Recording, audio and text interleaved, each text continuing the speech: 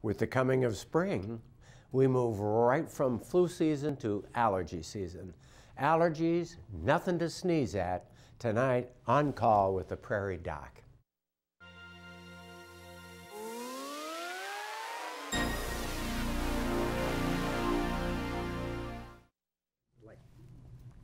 Good evening and welcome to On Call with the Prairie Doc. As the snow finally melts and the temperatures slowly rise, we are beginning to think of the spring allergy season when everything is blooming and the air is full of pollen. But there are many other allergens that we encounter each day. First, let's take a look at this week's Prairie Doc quiz question. True or false?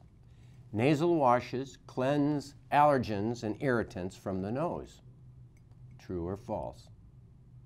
Viewers who call in the correct answer will be entered into a drawing to win a signed copy of our book, The Picture of Health.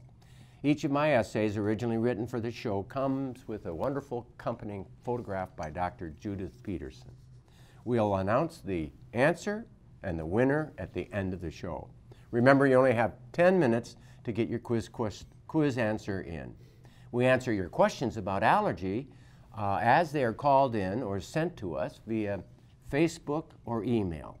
Call in questions to 1-888-376-6225 or send us an email to the address on the screen.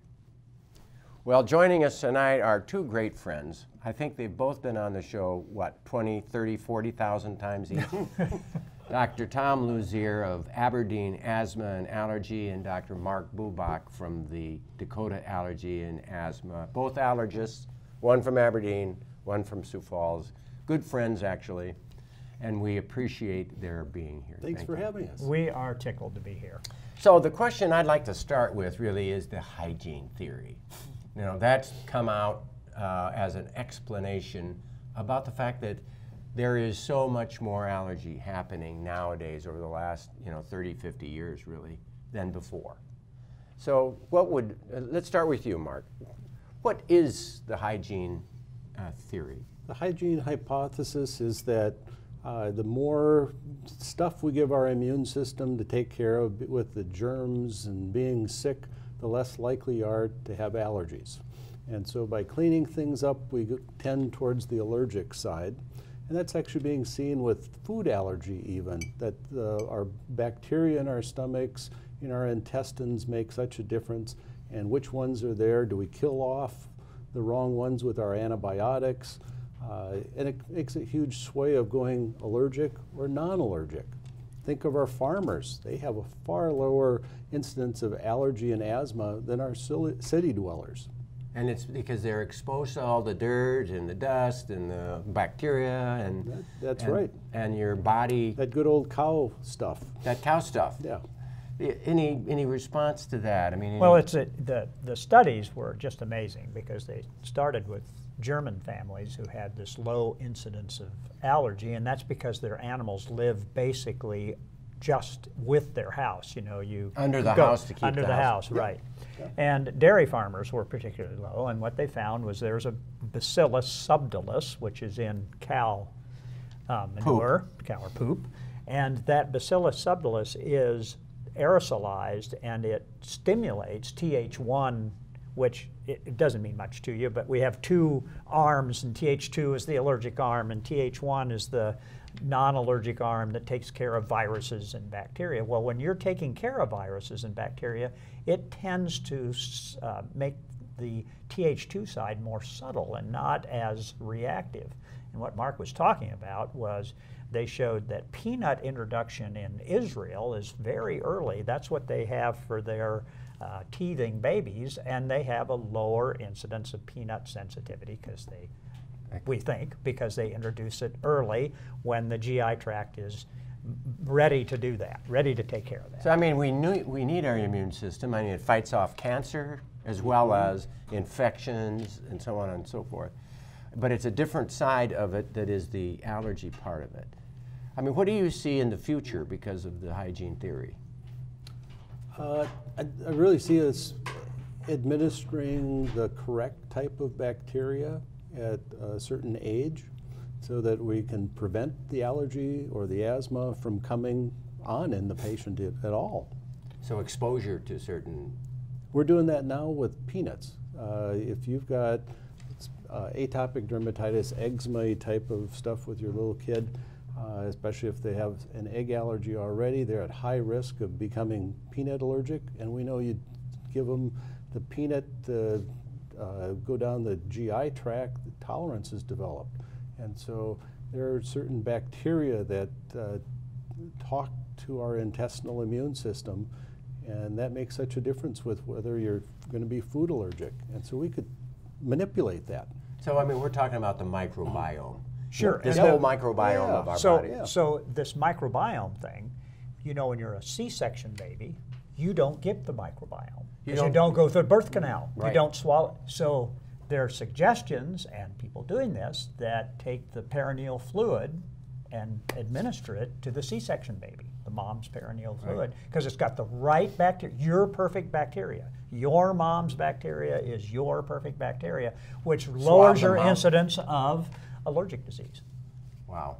And of course, you know, that baby crawling up on the mom, over mama's belly and finding the breast and suckling the breast, and of course this sweaty, dirty mom, you know, who's been going through labor, and that baby gets the microbiome of the mom, and it makes that baby so much healthier. Makes them healthier. That birth canal is the secret spot for them. All right. But despite all this theory, it isn't 100%, right? That's correct. I mean, There can exceptions to all of it, and people who have no allergy background in their genetics will pop up with allergy problems. So we're still learning things. We think sometimes that there are viruses that trigger that, like monovirus is a disease of lymphocytes, the ones that are responsible for making antibody. So they get kind of goofed up when they get mono, because mono, kind of like chicken pox, doesn't leave you after you have gone through the mono illness. It's just controlled. It's within your body still. It's part of your microbiome.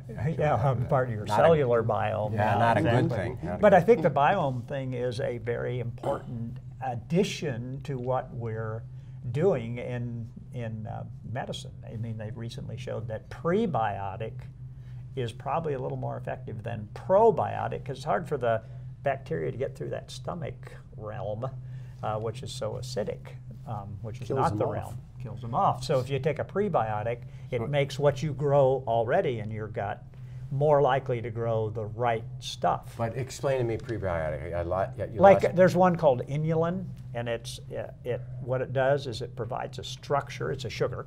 It provides a structure for the bacteria that you like to grow. Okay. In your intestine, and it makes it through the stomach without being changed dramatically. All right. So you don't suggest going out and buying a bunch of prebiotic right now, but prebiotic is now included with probiotic as a kind of a regular combination. And do you find a nature-made or a brand over-the-counter? Over-the-counter brand. What is it called? The Culturelle makes one. The one you just mentioned, Nature-Made. They're Nature-Made. They all make them. It says on it pre and probiotic. Okay. And you recommend that, particularly if you're going to be taking antibiotics? Absolutely. Antibiotic just kills your gut. But so does I Splenda. don't think we know enough which bacteria to be putting in there. And there's so many positive and negative counter studies on this stuff. I'm still not happy with which one should I be recommending. Right. All right. So we have some disagreement, but that's, you know what, we can agree to disagree. Yeah. Yeah. And I don't think we really hurt somebody. We don't have enough data to say, is it really worth spending your money on that, is what I think. Yeah, there you go. Well, it depends. I can tell you right now, I had an infection in my liver, so I have a cyst that is with a catheter and that's draining a tube right now. So I am loaded with antibiotics. Mr. Conservative, don't prescribe antibiotics, and I'm getting them every day, and my microbiome is going, ooh, ow, ah. But you know, it's not just antibiotic that changes your microbiome. What is it? Well, things like Splenda, that changes your microbiome. In a good way or bad? No, not in a good way. So there are other things they're discovering that really alter your microbiome. So you have to be, you know, that healthy diet that you always talk about, Yeah. it really is helpful because it does provide a better microbiome. The green stuff that we... All those greens, all those and vegetables. They have more than just the fiber in it. Yeah. There's things on it. I like you know, there is a lot of data about green salads that are way more important than we previously thought. Eat your green salads, let's put it that way, particularly if you're on an antibiotic. And be sure to wash your kale. Because And I guess they use a lot of pesticide or herbicide to Oh, grow really? kale. Yeah, that's... I don't know anything. I don't like the kale. And be careful though if you're tree nut allergic and you put some tree nuts on it, then it might be a problem. Tree nuts? Yeah, you know, when you have your mixed salad and we throw in our nuts and Yeah, I things like like that. that, and then you give it to the anaphylactically allergic person. So, so all things have to be tempered. Yeah, you better read your labels too, because sometimes they put Those hidden sesame ingredients. in Yeah, hummus, Sesame is the new allergen. the new peanut. Yep, yep.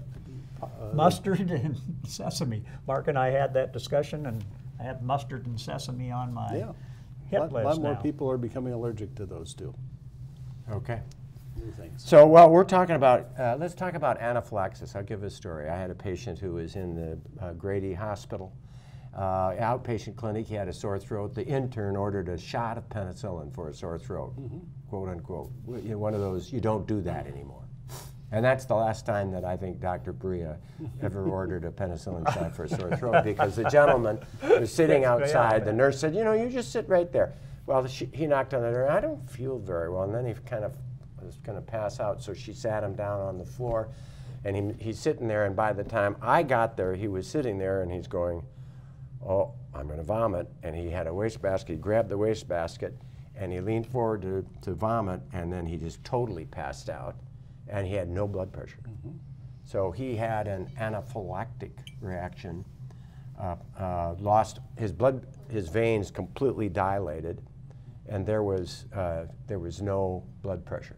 So what do you think we did? I hope you gave him epinephrine. That's exactly what we did. Hey, okay. We gave him a huge dose gave of. him some Get his feet up, oxygen. yes. I'm having trouble with my questions. I know we've got questions, but I can't see what they are doing on this tablet. So The problem child. It's a problem child. So from a definition standpoint for our viewers, anaphylaxis is kind of an all over the body allergic reaction. You have to have at least two systems affected. So a lot of times, most people have an itch, but there's I can't breathe, their tongues or throat swelling up, they might be vomiting, diarrhea types of things, and the big thing is the blood pressure going away. Well, and Right. when it goes away and your heart doesn't have anything to pump, your heart stops. So you That's a give 'em bad thing. You give them a dose of epinephrine, and it just sits there because no circulation is happening. So you have to move it around for them. Yeah, I've And you heard. got to give it in the muscle. I've heard in the muscle. Although one thing that we said when this man was totally gone is that one of the attendings said, maybe you should have shot it under the tongue, because then you could have gotten a better chance of getting into the circulating volume. The guy did survive. We got an IV in, I don't know how, but we did, and we filled him full of saline water. Not a periosteal IV. No, and we could have periosteal IV, which is into the bone, and when that works when nothing else does. Yeah. That's a pediatrician speaking. Absolutely. So, well, that's you know, the issue of anaphylaxis. The take-home message is what? Oh, there's so many messages, and Mark has pointed this out a lot. He's done some work with anaphylaxis, and what it is you need to have, if you know you're allergic, you need to have your epinephrine with you. That's only a 50% thing. Yes. You should probably avoid it. That's probably only about an 80% thing. And then Mark identified the fact that 56% of the time the person's got it with them, but they don't know how to use it. There you go. So they haven't been trained, or they don't remember, or whatever it is, and Or that they're includes- afraid to use it. Well, and there's somebody that's right here at this table that used an EpiPen and gave the audience an absolutely excellent view of how it goes, and I use that. Yeah, you use that. I use your my video. injection. Video. And Your we will video. be seeing that. I think it may not be this one, it'll be the next one. Awesome. Allergies are a lifelong event. They may change over time, but you'll always have to be aware of their presence. Once I got old enough to realize that I had them and what they were, I actually had to ask my mom. I had no idea when they started, how we learned about it the first time. Mom just said that when I was a young kid, around the age of 3 or 4, I always had issues around my dad, which my dad was a farmer, still is. Every time he'd come back in the house from being outside working around dust and pollens and crops and things like that, I would have allergy issues. So she finally figured out some correlation there and went in and did an allergy panel, found out a number of things that I'm allergic to. My mom figured out that I had peanut allergies, and that's been the serious one my whole life. That's the one we worry about. The rest of them are just annoying. They're a nuisance. 2 exposures that I remember, totally accidental, of course. One of them was a contamination issue that I didn't see coming. The other one, I was eating kind of a granola bar, and so were some of my friends. And mine was a flavor I can have, theirs was a flavor I cannot. They look the same, the texture is the same. I accidentally picked up their bar, took a bite, and that was the first real emergency room experience I had with a peanut allergy. I didn't know how serious the onset of that was. It was very fierce, and my eyelids swelled open, swelled shut, got really thick, my earlobes and the back of my legs started itching. I started feeling indigestion, and I kind of panicked a little bit.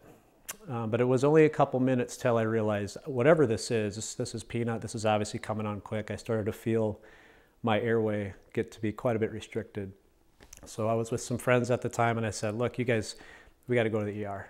We got to the hospital instead. I didn't have an EpiPen, that was really my only option. Once I got there, they took one look at me, got some epinephrine in me, Benadryl, nebulizer, this whole thing, and I spent basically most of the day there until that subsided. We just thought casually in seeing Doc recently for a physical that I had to have. He asked me if there's any refills and things, and I have asthma, allergy-induced asthma, so an albuterol inhaler is something that takes care of the hay fever and the soy allergies and the things like that on the farm. Usually an inhaler is kind of my rescue there. Again, not as serious as a peanut thing, but he asked if I needed any more EpiPens. I'm like, yeah, I'll just throw that on the prescription. I'll pick up some EpiPens too. And I went to the pharmacy to learn that they're $723 for a refill on my EpiPens that I hope I never, ever, ever have to use. We have them now.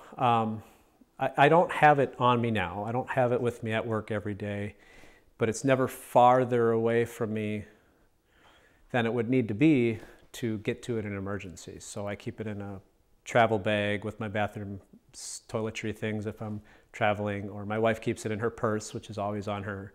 So either I'm traveling with my wife or I'm traveling with my bathroom supplies. So they're within arm's reach, but I've never had to use my own yet.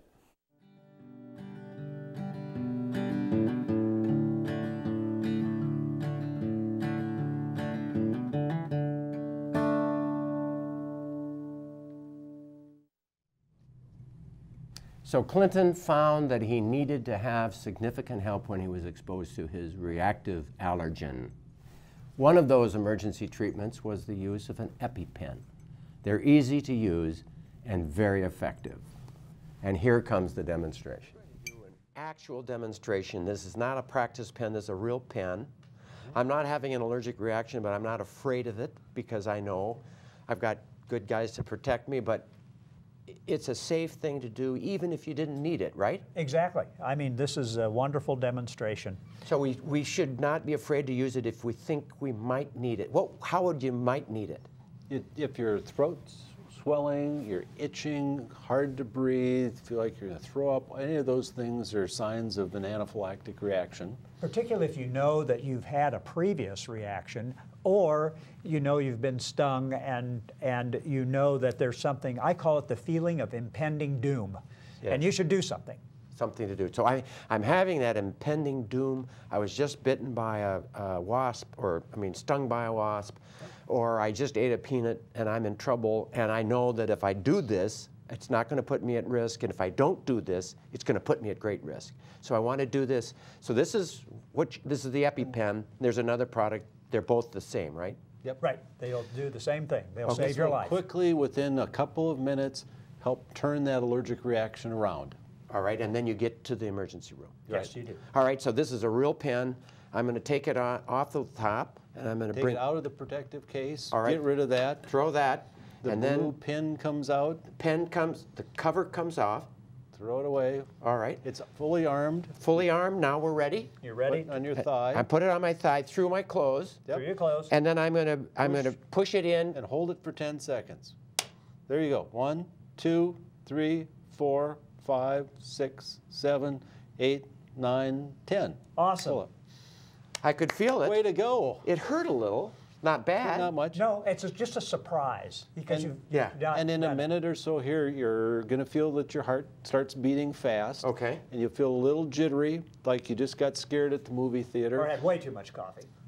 And Or that- I was going to that give a swollen- trumpet solo. The swollen give it- throat, the itchiness is going to start receding, and you'll be feeling a lot better, and you can make your way to medical care now. Very good. That's great. Thank you for providing us a pen and for being here. Well, thank you Two wonderful for allergists. you for actually demonstrating it. That was That was awesome. nice.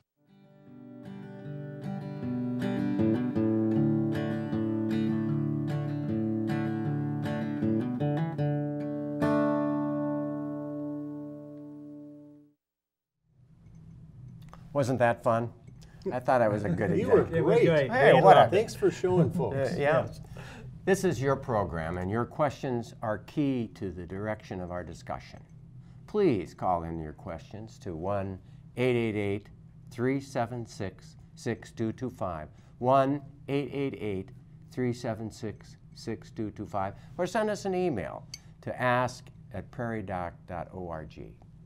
Well, we've got some questions. One viewer asks, what is the best way to avoid seasonal allergies? Well, I think that, again, the best way is to keep your windows closed in the evening. I mean, it's impractical to say that you stay in all the time, but if you're going to do an activity that's going to get you a particularly large exposure, wear a mask. And I have masks that I like that have a valve in them so that they don't get quite as warm. Anything else? I think if a person could take a little vacation away to parts that don't have your allergen, that's fine. But otherwise, the house closed up, use your air conditioner. Those things make a difference. Adding filters rarely clinically makes a difference. I mean, they So- sure cost a lot and Yep. they promise a lot, but they don't make a lot of difference. So instead, I'd like people to think about get ready with your meds, jump in with the nasal steroid spray about 10 days before you know the season's going to hit. Take it every day through your season and have some fun with life. It's Right. really hard to be a hermit. When you're all stuffed up and feeling bad. We have a question from Sioux Falls. So woman states, it seems like older people always have runny noses. Why would that be and how would we stop it? Well, the runny nose Elderly. is a joy of aging. The joy of aging. The joy of aging, and it was fondly called vasomotor rhinitis at one time because they thought there was a vasomotor component, an autonomic component, a neurologic component. And now we just call it chronic rhinitis, and it responds very nicely to medications that contain an atropinergic agent, or atropine. So there's a number of prescription nasal sprays that last about 4 to 5 hours, Mark, maybe, that will cut it down. It's not something that cures it, and you just use it for times when you have a runny nose. And also those people have trouble when they eat food that's spicy, and that makes their nose run. Right. It's called gustatory rhinitis, and we have names for that. But it's a type of runny nose that we have a medication for. It's a prescription Prescription nasal spray. medication. What is the brand? Ipratropium. Ipratropium nasal spray. Ipratropium. And the other thing is that we're kind of hoarders of diseases as we go along. And if you had dust mite allergy when you were in your 30s, you may have it when you're 80. The majority of folks keep that. And if you have something broken nose and the drainage isn't right, you're going to keep that going. And so then we have these other new diseases we get. And some people at 60 develop allergy for the first time ever and are now allergic to their dog or their dust mites. So let's talk about dust mites. Now that's not a seasonal. I mean, that's a kind of a year-round deal, right? And Mostly. Mostly. There is a fall seasonality to it if you don't keep your house dehumidified. So, but it does rise up, but it's all year round. And it's really bug parts, right? Bug poop. Bug poop. Bug poop. It's the waste product of the dust mite. Of that little dust mite. Dermatophagouides. Okay. He just likes to say that word. That's a fun word for dust poop. Yeah, exactly. Okay. So, and the answer is to how do I lower the dust mite count in my house? Move higher than a mile high. Makes things low humidity. So we try to have dehumidify helps. So humidity, in the 40%-ish range helps out. There are encasements for your mattresses and pillows. Do you think those encasements work? There's a lot of debate about that, I've heard. I'm not convinced that in South Dakota you can drop the dust mite concentration enough. You can really work hard at it, and it might make a difference so that if you do the immunotherapy allergy shots and become less allergic, then it takes more of it to get you sick, and then some medication on top of that. But the dust mite thing, it's the #1 allergen in the world. So, and it is very much a antigen that causes asthma or airway reactivity. So I don't think we should diminish how important dust mite is, because I do have patients whose all their airway reactivity or asthma is based on their tremendous dust mite sensitivity, which they carry that airway reactivity way past their exposure. They've shown that if you have injury to your epithelial, you remember that even when you've left the antigen. Right. So that reactivity, both in your nose, which started this was the vasomotor rhinitis, well, that person could be allergic to something, and that vasomotor rhinitis from going into Bed Bath & Beyond and I got my terrible runny nose may have the basis in allergy. So my thought is when people have what we think is the dust allergy, I try to encourage them to not have carpet. And I try to encourage them to have a cleaning person come and clean really well when you're not, and you don't do the cleaning, and make sure that the curtains are clean and that your bedroom in particular is dust free. I think it's important to know if you actually have an allergy before you expend all the energy and the cost. Know what you have, and your outcome's going to be a lot better. And the way you know that is going to... you get tested. By your allergist. Allergist would do that. Your family doc may order a blood test that say, hey, is this the dust mite or is it my dog? Otherwise, if you have a whole bunch of things you're testing, skin testing is going to be a lot less expensive and more accurate. Well, and dust, because one's a biologic test. You're pricking the skin right where the action is, rather than measuring what's in the blood, which is maybe high if you've had exposure, maybe not indicative of what your daily activity is. So the skin prick test is a better deal. It is. Yeah, and you guys do that.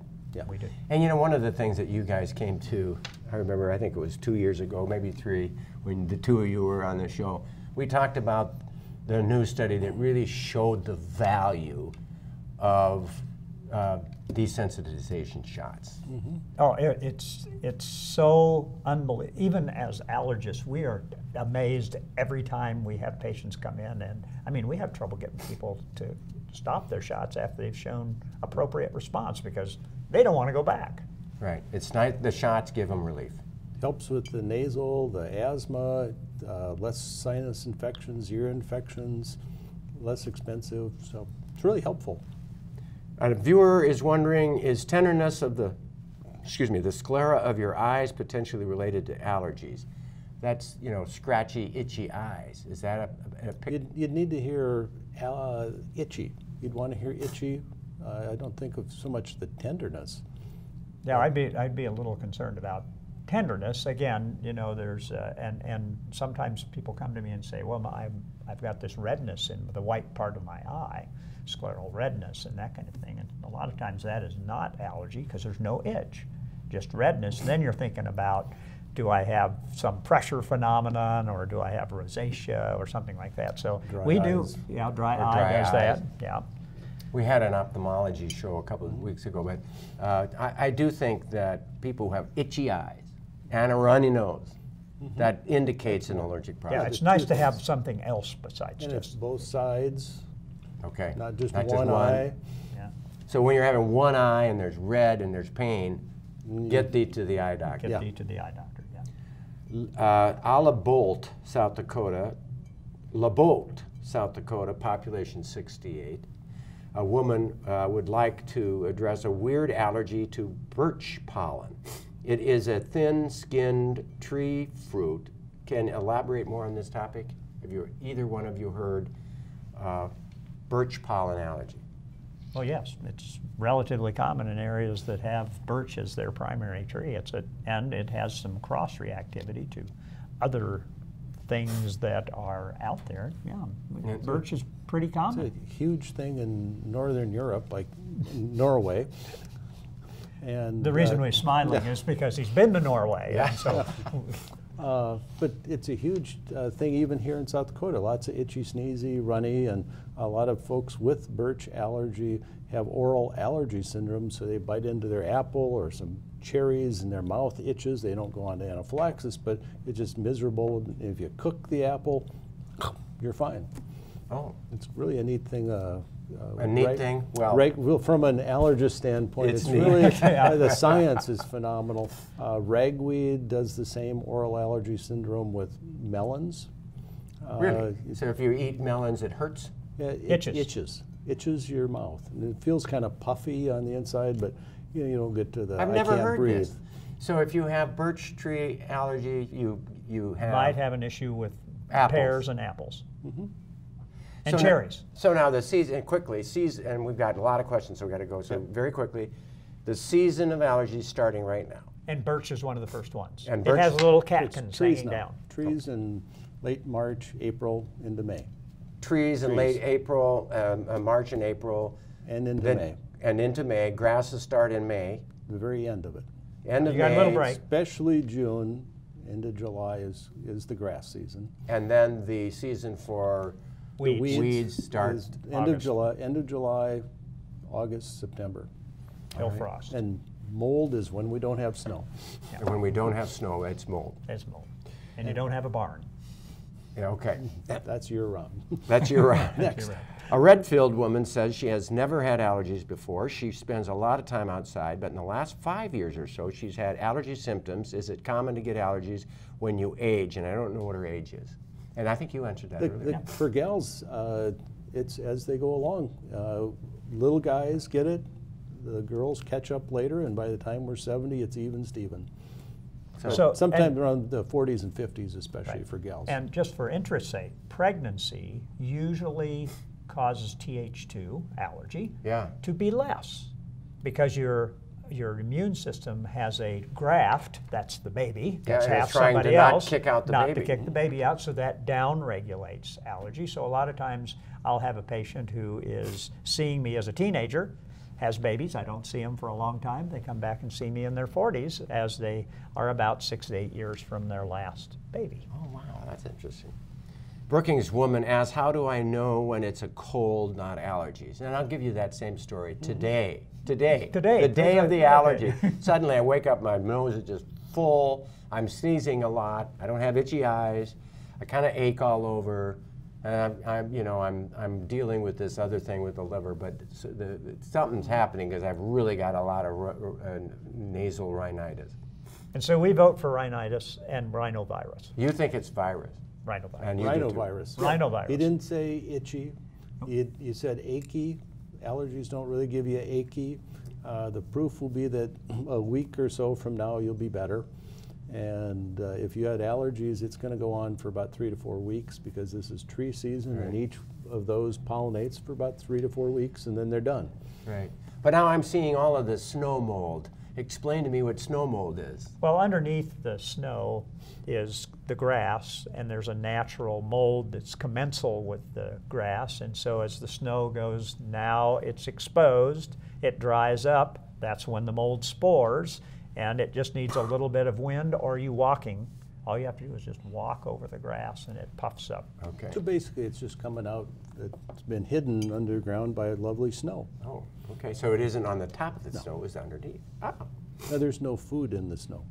Is it safe to take over-the-counter allergy medicine every day, and what are the best choices? Everything over the counter used to be prescription. It's so safe that you can take all of them every day.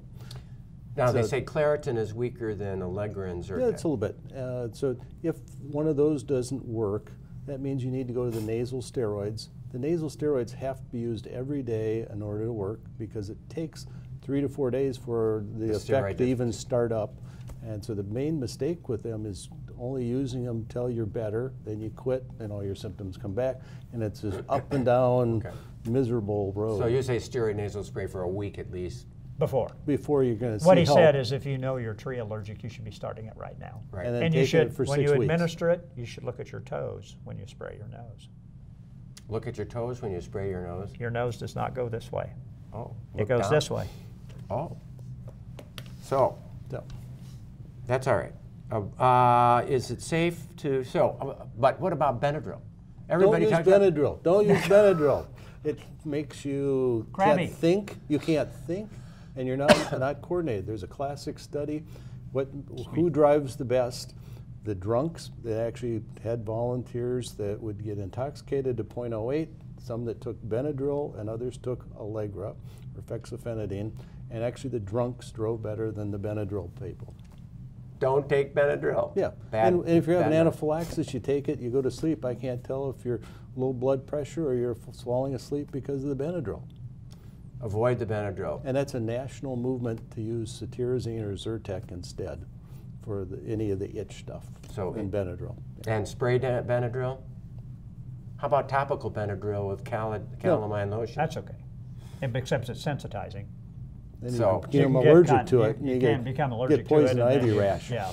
Then you get a rash, a From- bigger rash from than you the- had But before. the basic thing is there are really safe, highly effective antihistamines that don't have the same side effects as Allegra, Zyrtec.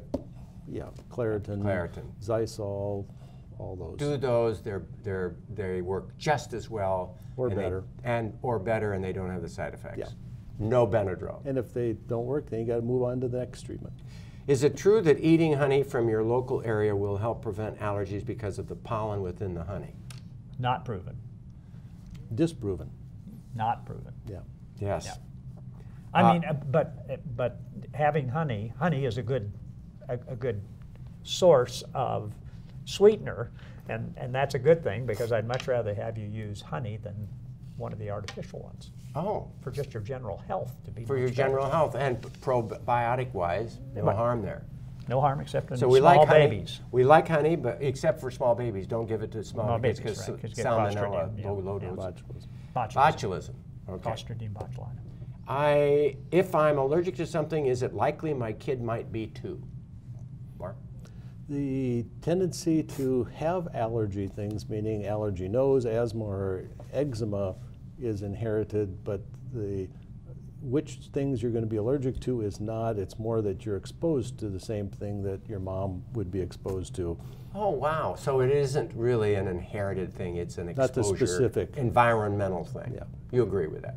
Yeah, I mean, the inheritance is really not super well worked out. Yeah. It's a multi-allele kind of thing, and so I don't think all of the answers are in on that. But for the most part, it isn't a glaring, yes, boy, you're allergic and But so boy, on. it's amazing how many families, everybody's allergic to the ragweed type of thing. And I've got some groups that 3 of the kids are allergic to peanut, and dad is too. So, I mean, you're just countering what you just said. No, those are small numbers, and when you look at bigger studies, They say, the It original dilutes stuff, it out yeah, quite a bit. yeah. So, but I don't. If somebody comes Maybe in, was the answer. yeah. I mean, and I have a personal bias that I think if the mom's allergic, then we tend to have more kids allergic than if the dad's allergic. So there's something about Moms. the mom carry kind of thing. we can But blame moms more on that. No blame there. Don't blame anybody. No blame. But I do know this, that people who have asthma seems to run in families. No? Yes. Yes. But that's that whole airway reactivity, and are you going epithelial damage and all that stuff. And So the there's asthma is the same genetics, though, as the allergy nose and the eczema. Those are the 3 legs. And as you go through life, you can switch around which ones you have. Okay. Wow. What's the correlation between what the doctors previously discussed with nasal sprays, EpiPens, and asthma? Well, the EpiPen should work for asthma, and it should work for... it would Yep. in an emergency. We used to Emergency, do that. yep. Yeah. And nasal sprays, I don't know where that is related, except that... Most people with asthma also have that same swelling that's going on in the bronchial tubes up in their nose. And so it's real customary that if you have much for asthma, you're going to need a nasal steroid plus an inhaled corticosteroid for your lungs. Okay. Should people keep the EpiPen 2-pack together, or is it okay to separate the 2-pack, one for home and one at school or work? Probably together.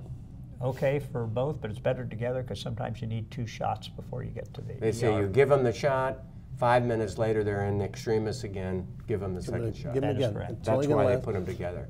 Sometimes they fail. Sometimes people grab them backwards, and you're And you trying to click them. hit your kid, and you stab it into yourself. Now you can grab the second one, do it correctly this time, and save your kid. Okay. Into the muscle, right? That's what the shot is all about. Muscle. Hopefully into the kid to begin with. Into the kid's muscle. The kid's Yeah. muscle, Yeah. yeah, the patient. An Aberdeen woman asks, are emergency inhalers considered allergy or asthma treatments?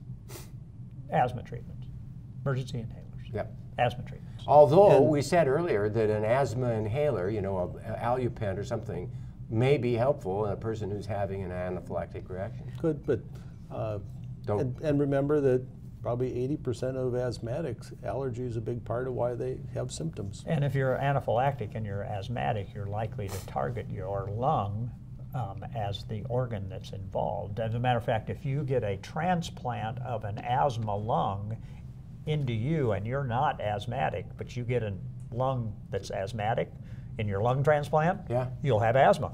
You'll get asthma from the You lung bring transplant. that comes with it. Wow. Okay, quick answers. What do you do with idiopathic post-nasal drip, Mark? A lot of times it's the nasal steroid plus one of these other agents like the ipratropium or some azolastine combo is pretty common. All right. An Ipswich man says, my daughter is diagnosed with too many eosinophils and has asthma. What can be done through medication or diet to correct this issue, and can you elaborate more? Eosinophils, very quickly, can you explain eosinophils and asthma? Eosinophilic asthma is a type of asthma. It responds very nicely to steroids, so inhaled steroid is our first line of therapy with eosinophilic asthma. And the eosinophils just represent an allergic Right, process. and you could be allergic also, and that's why you have the eosinophils there. Some of the worry might be if you have a lot of in your blood eosinophils, I'd worry that it might not just be asthma. There are some other diseases that also look that way. A fungal disease called aspergillus has that. Okay. A trip woman says, when I'm exposed to mold or dust, my joints are sore the next day. Could this be an allergic reaction? No. It's Not different. allergy. It's Different not immune allergy. system. It's a and- T cell. Yeah. Yeah, and it's different side of the Yeah. immune system, not allergy. Okay. Sioux Falls man says, as a youngster, this person had rather severe asthma, but now does not have asthma anymore. So can asthma go away? Yes. Yes, Asthma- it can. And I'm it can one. come back. And it can come back. And if you measure how twitchy the airways are in somebody who says that their asthma has gone away, They may still have it. it's Yeah. usually still there. Yeah, a little methacholine. Tests tells you will show that. Yeah, exactly. I read about a procedure called Clarifix nasal cautery, which delivers cold temperatures in the nose. Is that effective for the chronic runny nose? Clarifix? Either I one do of- not know. Have you heard of I've it? not seen good studies on that. Okay. A Beersford woman says, I'm highly allergic to animals. Are there shots that someone can take to resolve this? The answer is yes. Yes, the answer is yes, and so And get to it does it. not work if you do it under the tongue. We can't get it done that Good way, point. but by shot, yes. How do allergies affect COPD? There's a crossover syndrome, and that can be very important and is often overlooked because it gives you both. You've got your chronic obstructive disease and then you have airway reactivity. That's not a very good combination because you're already compromised. I think there's a lot of people who may well have asthma as a younger person and go on to COPD, which is emphysema, really.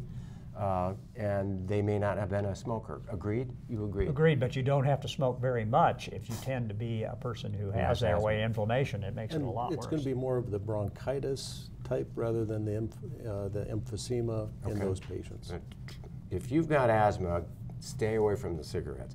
Flandre woman says when she eats avocados, gets a severe stomach pain and cramping. Can this be cause for an allergy? Avocados. Yes. It could be. I'm still looking for itching. And you look for other itching. symptoms. Other Other symptoms. symptoms other than just the tummy ache. Yeah, 'cause food that allergy almost always has multiple places that it's showing up. Hives, I can't breathe, my throat's swollen, my tongue is big. But intolerances are ones where every time you eat it, you don't feel good. So that's an the intolerance. treatment for that is don't eat it. If you're allergic One to it, woman also at- don't eat Don't it. eat it, yeah. One woman asked, a while back I had a severe anaphylactic shock to antibiotic, and since then I've been terrified of all drugs and reluctant to take anything. Most physicians don't seem to understand my fear. How do I best communicate my worries to them? I think actually just talking with your main doc is really helpful, and people underestimate the anxiety, the fears that having a have. bad anaphylactic reaction. It's close to a third of patients get a form or a degree of PTSD. Yeah, Exactly. Post-traumatic So stress get an syndrome. epinephrine pen and move on in life. Sioux Falls man, we got two questions. Sioux Falls man asked, is there any way to overcome an allergy to the flu shot? Yes. Okay, and that means, and then the other question is there a connection between migraines and allergies? Higher incidence of migraines in allergic patients, just barely. But allergies don't cause the migraine, but when you're sick with your allergies, any kind of headache is worse. It's a reasonable trigger. All right. And now for the winner of tonight's Prairie Doc quiz question. True or false? Nasal washes cleanse allergens and irritants from the nose. True or false? And the answer is true. Any comment? It's true. It's true. And I'm not sure who answered the question correctly, but we will get a book to you in the mail very soon as we can find it. Oh, it was Francis Nuzma who, hey, North Dakota, thank you, Francis, and we'll get a book to you soon. We'll be right back after this. For more than 16 years, the Prairie Doc organization has endeavored to enhance health and diminish suffering by providing useful information based on honest science in a respectful and compassionate manner. Prairie Doc physicians and health professionals continue to answer your questions each week, creating a vast Prairie Doc library of medical information available to you and your family 24 hours a day. Make sure you don't miss a thing. Follow the Prairie Doc on Facebook and YouTube for free and easy access to the entire Prairie Doc library. Ms. A was in the bagel shop line and told the server she was allergic to peanuts. The server reassured her there were no peanuts in the bagel, but was unaware some peanut butter was left on the knife from the earlier sandwich. After a few bites of the bagel, Ms. A face and lips started swelling. She itched all over. She slipped off her chair, vomited, and fell flat, losing consciousness. When the ambulance arrived, the emergency team kept her flat, gave an IM injection into her thigh muscle of epinephrine, also called adrenaline, and then took her off to the hospital.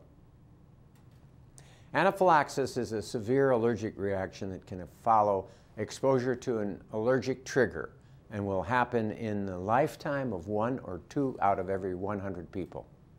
Symptoms are secondary to the release of histamine and other mediators, causing a severe drop in circulating blood pressure.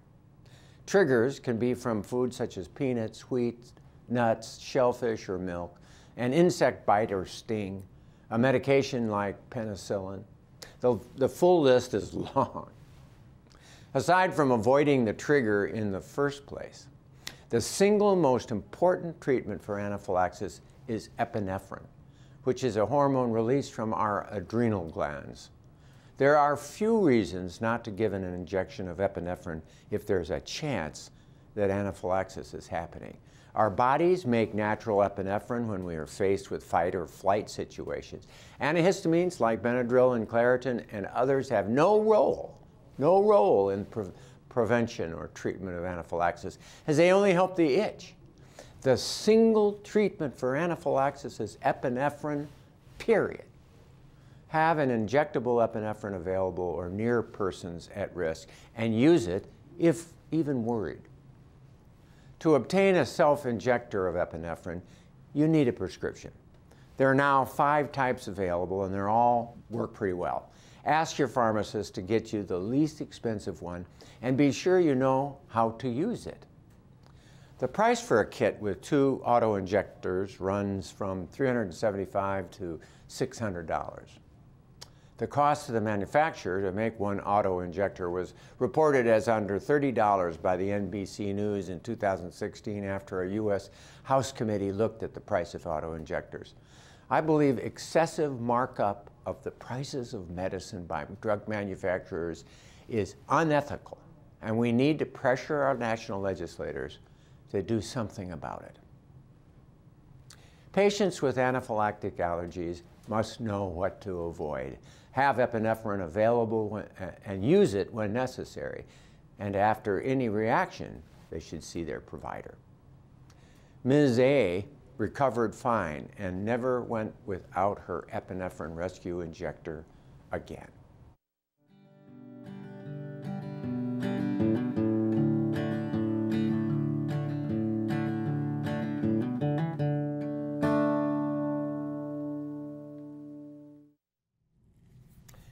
Remember, you can follow our discussion and extensive library of past subjects on our internet sites, either prairiedoc.org or our Facebook page. This is in addition to the radio programs and newspaper articles that are available each week. Well, a big thank you to our guests, Mark and Tom, for once again volunteering to come to our studio in Yeager Hall on the campus of South Dakota State University. Their extensive knowledge and genuine friendship help make this program successful. Thank you, gentlemen. Absolutely. Go girls. Go guys. Go girls. Go girls. Tomorrow night. That does it for tonight from all of us here at On Call with the Prairie Doc. Until next time, stay healthy out there, people.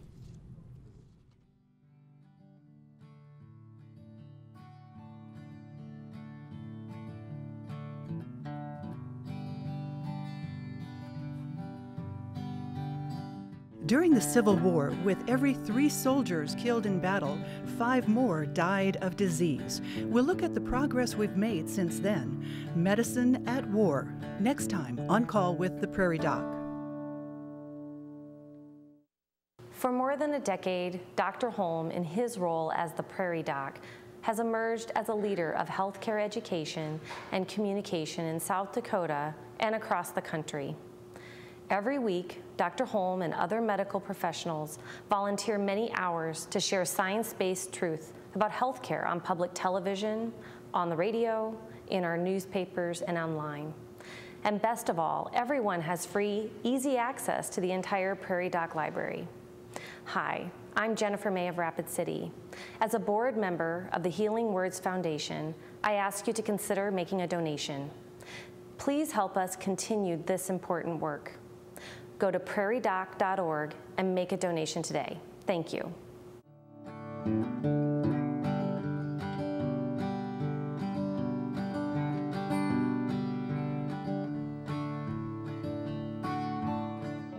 Major funding for On Call with the Prairie Doc has been provided by Avera is a proud sponsor of On Call on South Dakota Public Broadcasting. Larson Manufacturing is proud to support On Call Television as it continues to open doors for important medical information. And by the South Dakota Foundation for Medical Care, the Medicare Quality Improvement Organization for South Dakota. and with the ongoing support of these individuals and institutions.